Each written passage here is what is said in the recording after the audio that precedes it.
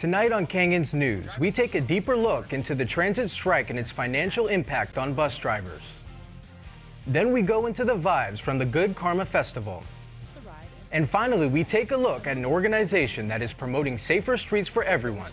Canyons News starts now. With news from across the Santa Clarita Valley, this is Canyons News.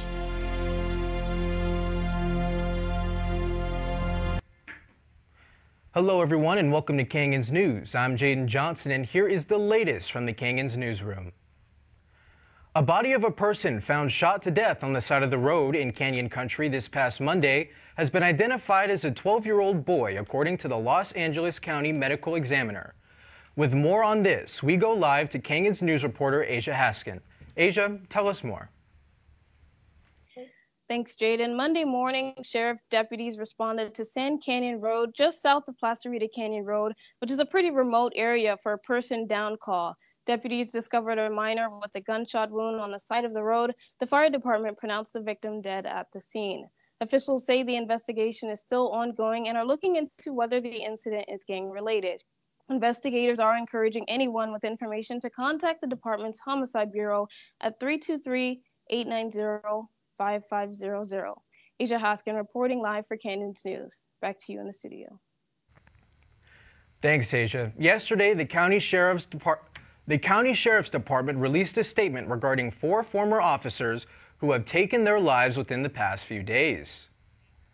Los Angeles Sheriff Robert Luna issued a statement via email yesterday. 2 of the deputies were identified as Commander Darren Harris and Officer Greg Hovland. The names of the other 2 deputies have yet to be released. While a cause of death for Hovland is currently unknown, it was reported that Harris died of a self-inflicted gunshot wound. Each suicide is being investigated individually, as it is currently believed to be unrelated. CSU students may see their classes disrupted soon, as the union that covers professors and other faculty are nearing a strike. Members of the California Faculty Association stood in solidarity in Long Beach yesterday morning. The union is calling for better pay and safer conditions for faculty across the state's 23 campuses. Nearly all voting members from the union voted in favor of a strike last Monday. Faculty weren't the only ones making their voices heard. CSU students also rally in support of their professors. They are getting paid very, very little. We need to make sure these raises are more than inflation, at least 12%. And we're here to support them, they're here to support us, and make sure that we all get what we want, because the CSU has the money for it. The picket lines in front of major motion picture studios have come to an end. SAG-AFTRA has reached a deal to end their 118-day strike. According to SAG-AFTRA, negotiators' attentive agreement has been approved at the AMPTPS. That agreement will see the creation of historic protections for actors against the use of AI and a 7% pay increase. The deal came after the studios released that their last best final offer on Monday. Full details will be available once SAG-AFTRA's board of directors votes to ratify the deal. Once approved, the union said that the strike will officially end at 12:01 a.m. on Thursday. The Santa Clarita transit workers' strike has reached the 1-month mark with no end in sight, still leaving bus riders struggling to find an alternative transportation and students looking for different ways to get to class. As workers strike over yearly pay increases, their unions claim MV Transportation is not negotiating in good faith and has asked cities to get involved. In an email, MV says that its goal to work through the issues with their employees, it is working through the issue with their employees and the city as quickly as possible. According to city officials, local routes 1, 2, 5, 6, and 12 continue to be available with limited service. Also, according to city officials, MV Transportation is not getting paid during the strike, and the same can be said for striking bus drivers, an issue that for some is starting to hit home. Canyons News reporter Xander Grable tells us more. You may have noticed the lack of blue Santa Clarita buses traveling around the city. You may have also noticed the growing protest on the corner of Constellation and Alta Vista Avenue. These people with picket signs are holding a strike in support of bus drivers. The biggest thing is fairness for all the drivers. I've been living here 18 years from Chicago, and when I got here, a couple of drivers helped me become where I am today. What we're really trying to achieve is making sure that every one of their families get treated fair. The drivers feel as if they aren't being treated correctly and are taking action into their own hands. So that's what we want to achieve, that this company understands that we are of value, and we shouldn't be treated secondhand based on what you achieve with the city and all that. We have nothing to do. We don't negotiate that contract. These drivers are now a few weeks into the strike, and more issues are starting to arise. Well, the long-term effects, it's hurting a lot of families. You, her. See, look, my wife rides a commuter bus down there. My daughter rides a transit. My son takes 757. My mother-in-law rides a dollar ride. What is affecting? Even my family, even though I'm a driver. So it affects the community as well as us. The driver's mission is very vital to their survival, as prices for essentials continue to skyrocket. Every day, not only me, is a struggle for all of us. Every one of us is trying to live based on our little savings we have and other things that come about. And, you know, we thank God for all of that. But it's a struggle, no different than if you couldn't make it to school like you're doing now and you're going through that struggle. Or let's just say, you know, you come from a family that never had, and then now you really don't have. That's those struggles where those people who once have don't have. And so it's hard for all of us. As the strike enters its 5th week, we hope to see more change. Reporting for Canyons News, I'm Xander Grable. Next, we turn to Jeff Lozick with an in-depth look at some of the important news happening around the globe and in Santa Clarita Valley. So Jeff, tell us what's trending. Thank you, Jaden. Here's a look at the news you need to know. It has been just over 1 month since Hamas attacked Israel, killing 1,400 citizens and kidnapping 240 people. The siege set off in an armed conflict that has cost the lives of over 10,000 Palestinians, according to the Gaza Health Ministry. The somber milestone has been marked by continuing airstrikes from Israel as ground forces are making a deep push into Gaza's largest city, splitting it in half. While the Israeli war effort began with overwhelming support, it has faded in recent weeks as civilian death tolls have risen, with many, including President Joe Biden, asking for a pause in the military action, a request that was ignored by Israel as the fighting continues. Here in the U.S., elections were held yesterday in several swing states, with Democratic policy and candidates picking up some crucial wins. As Ohio voters enshrine abortion access and other forms of reproductive care into the state's constitution. Virginia, Democrats won control of the state house, and deep red Kentucky re-elected its Democratic governor, Andy Beshear, to a second term. Some political analysts see the off-year election results as a possible bellwether for the 2024 elections when the nation returns to the polls to vote with the presidency on the line. Looking locally, the Santa Clarita Valley's largest employer, Six Flags Magic Mountain, has made a very special merger this past week with Knott's Berry Farm's parent company, amusement park operator Cedar Fair. According to analysts, the shared companies are now worth $3.5 billion, combining operations across 17 states with over 27 amusement parks and 15 water parks. The deal is expected to be finalized in the first half of 2024, with the newly created company assuming the name Six Flags. And that's what's trending. I'm Jeff Lozick. For more stories in and around the Santa Clarita Valley, you can check us out at santaclaritanews.com. Now back to Jaden at the Canyon News Desk. If you love fruits and sweets, you'll love the farmers market. However, there has lately been a pest that could easily end this event. Evan Avora takes us for a flight. The farmers market here at College of the Canyons supplies many fruits and vegetables for every family. However, there is a small family that is uninvited amongst the crowd.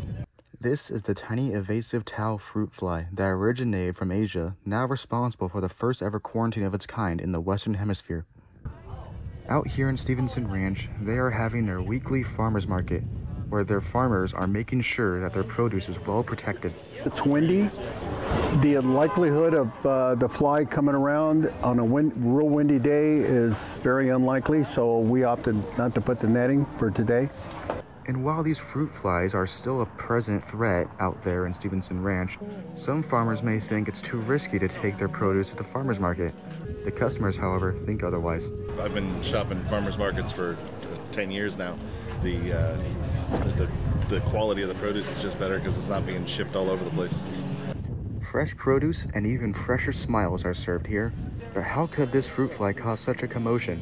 Well, these little pests have the chance to contaminate food with their bacteria and pathogens, making the very fruits people eat possibly dangerous.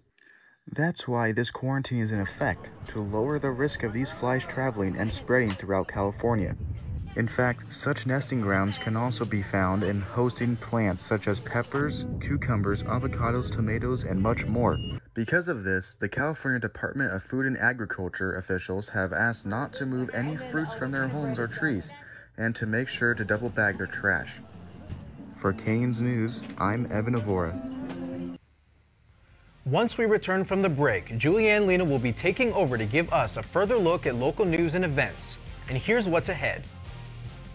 We take a look at a new visual art exhibit here at COC. And then we go to the movies here on campus. Stay tuned.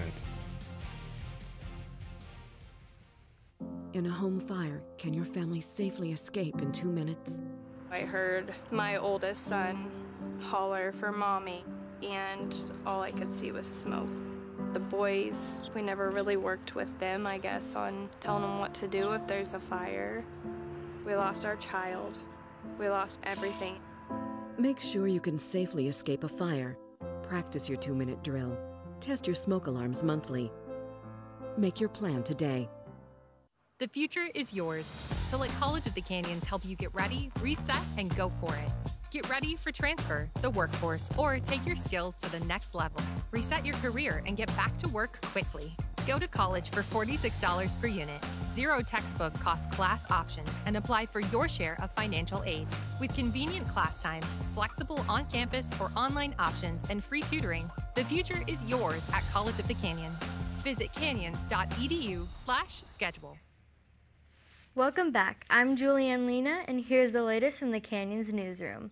With traffic fatalities increasing around Southern California, one organization is using its wheels and feet to bring awareness for a change. Canyons News reporter Shalisa Kropan is here to tell us more. On the count of 3, 1, 2, 3, finish the ride! You may have seen them during warm-ups or gearing up their bikes. Last week, bikers and runners teamed up at the Finish the Ride and Finish the Run event, a movement that came from something greater. So Finish the Ride and Finish the Run is really the spirit of determination to overcome tragedy and to move on. Go! Have a great ride, ride safe!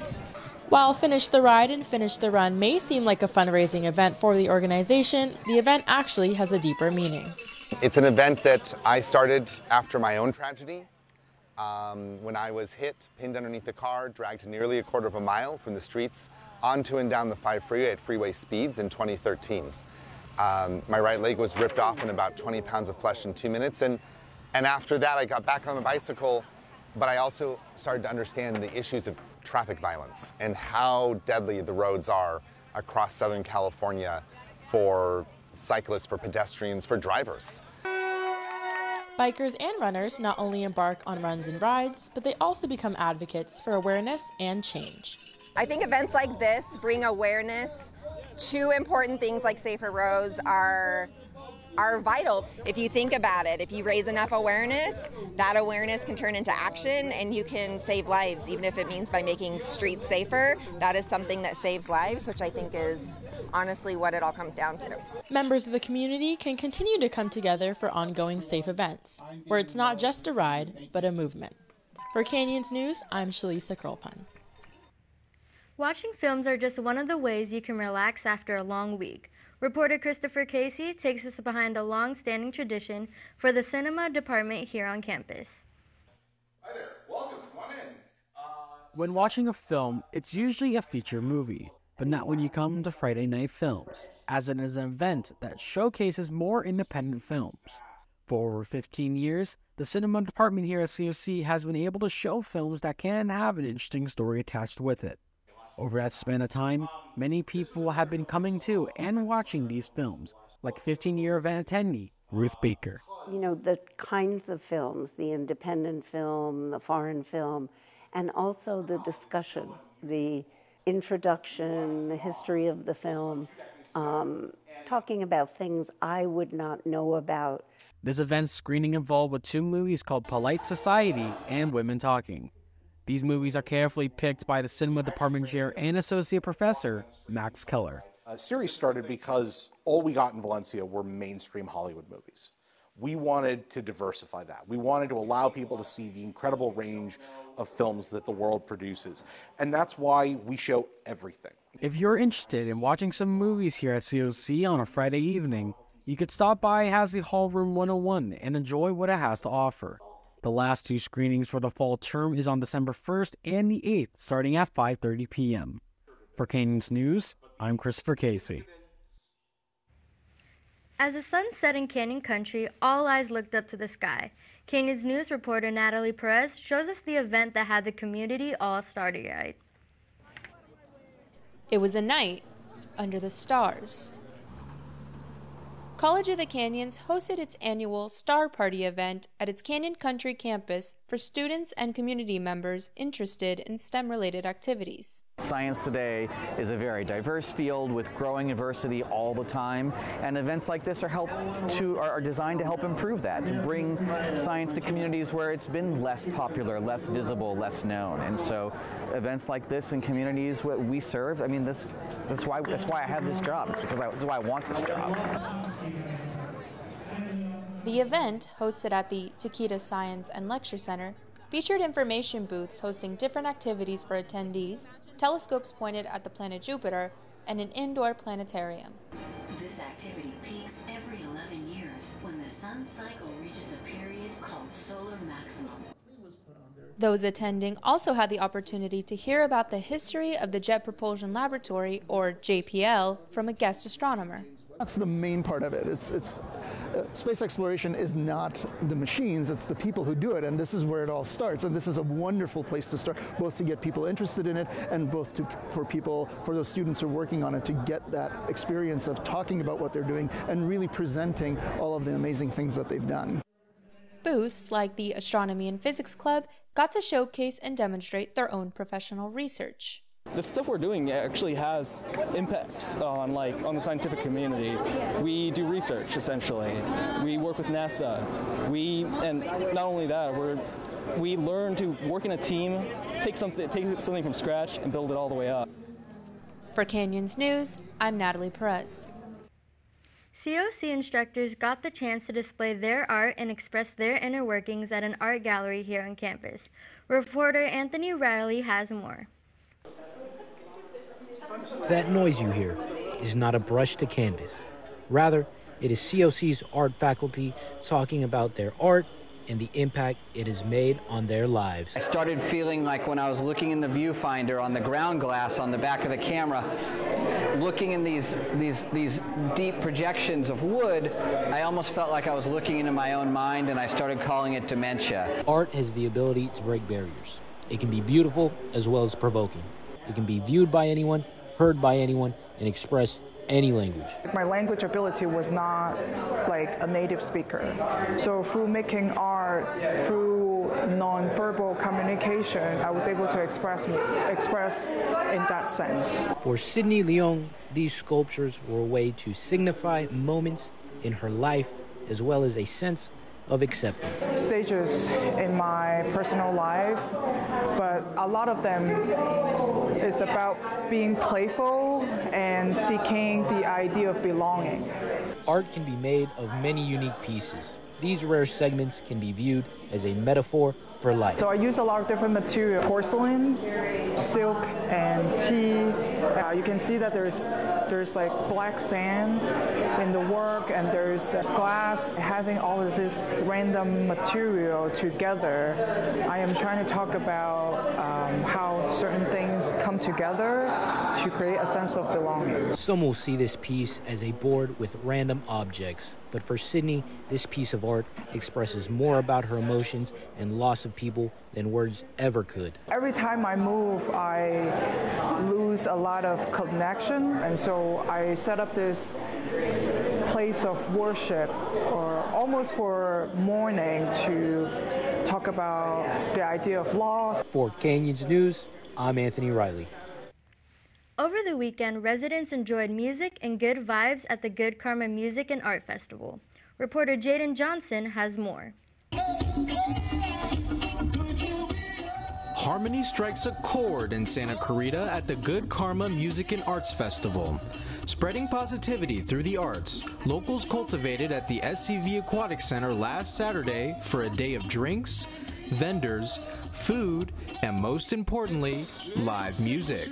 The festival featured a handful of artists, one of which is musician and beatboxer Rozelle, who was happy to join in on the good vibes. Heard about the Good Karma Festival and just the charity work that we're doing, so they asked me would I come on board. I said absolutely, especially supporting hip-hop's 50th anniversary. You know, I felt it was only right. The festival was organized by a group of students with different disabilities, given the opportunity to plan the event alongside people in the industry. These students learned to produce on a professional level, cultivating an experience where they and the artists they chose to platform can show the community what they're capable of. This idea is something Rozelle resonated with. You guys are dope, man. This is what we did in the park. This is what we did at house parties. You know what I'm saying? This is what we did when we had the little small speakers and just a boom box. You know, we just wanted to connect with the hood, you know, connect with the people in our community. See, that hip-hop make you want to break dance, you know what I'm saying? Related to Raheem from Grandmaster Flash and the Furious Five, Rozelle grew up seeing the innovation of hip-hop grow before his very eyes. Taking influence from his relative, Rozelle looked to create his own standing in the culture, which he does through his beatboxing. Just like Raheem before him, he continues to innovate hip-hop culture. What you saw was evolution. We're talking about 40 years of evolution, like where the beatbox started to where the beatbox is now on a global scale. For Canyons News, I'm Jaden Johnson. Well, that does it for this edition of Canyons News. Please stay tuned for our Cougar Sports Extra Show with Canyons News reporter Eli Kern coming up next. Remember, you can catch us on the web at canyonsnews.com. You can also send us news tips and story ideas to our Twitter handle, canyonsnews_COC, and follow us on Facebook, YouTube, and Instagram. I'm Julianne Lena. Have a good night, everybody.